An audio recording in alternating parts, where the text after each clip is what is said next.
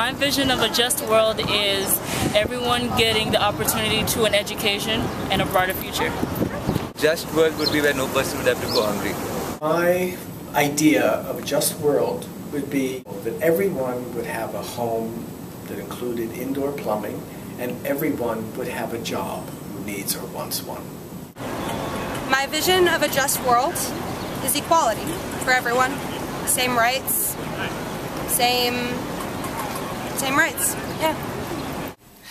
Episcopal City Mission is a faith-based organization that works for social and economic justice with special attention to the needs of the urban, poor, and oppressed.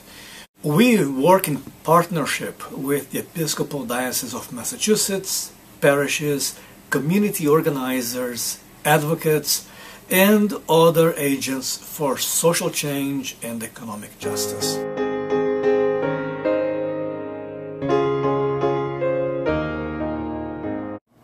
What is my vision of a just world?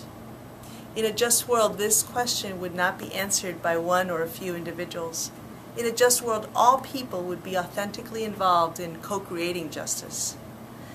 Justice certainly requires a fair distribution of food, housing, education, healthcare, jobs, etc. But a much more fundamental understanding of justice is a fair distribution of power. The litmus test for justice is the extent to which all oppressed individuals, including immigrants, are provided the space and opportunity to empower themselves by being true decision makers in the policies that affect their lives, from the fair distribution of basic necessities to political and economic power.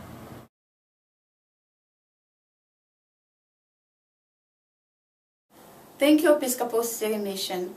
Over the last 10 years, ECM has awarded us with $73,000 to support our work to educate and empower immigrants. We work together to learn about our rights.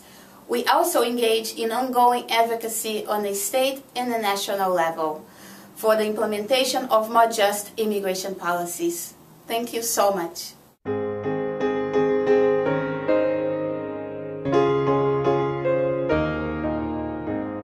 So to me, social justice is two parts. The first part is making sure that people are safe, that they are taken care of, that they have shelter, and that's the most important part. But the second part is a little trickier, and that has to do with empowerment and making sure that people find meaning and have meaning in their lives so that they can go on and be productive and help others ultimately.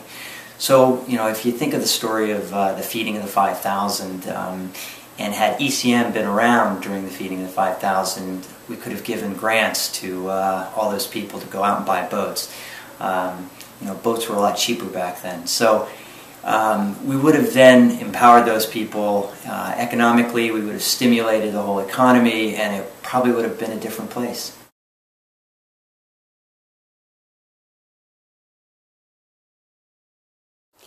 My parish, Church of the Holy Spirit in Orleans, was the winner of ECM's Parish Enterprise Competition.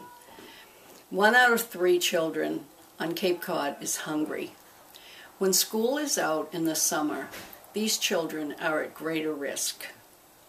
We were awarded a $23,000 grant to develop a program to feed the children on Cape Cod.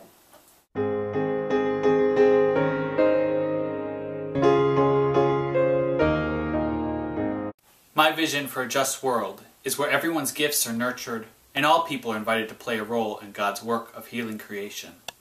Training and mentoring our young adults to become prayerful and prophetic church and community leaders is a vital part of this vision.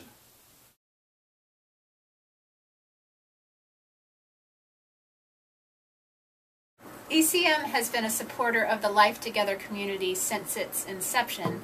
We receive a grant of $70,000 annually to raise up a generation of prayerful and prophetic young adult leaders. And we train them in contemplative prayer practice, community building, and community organizing, all focused on what we believe is God's dream for social and economic justice, both in the church and in our broader communities.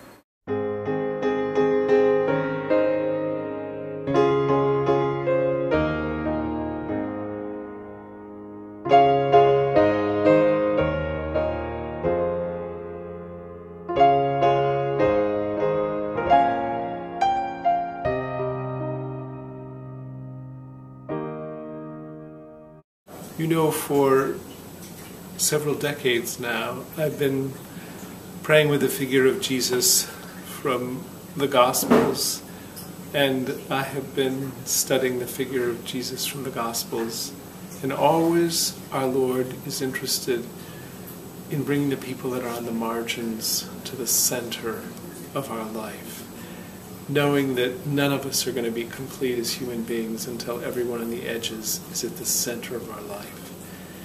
And it seems to me that what justice is about is always bringing everyone to the center so that we can all have the fullness of life in God.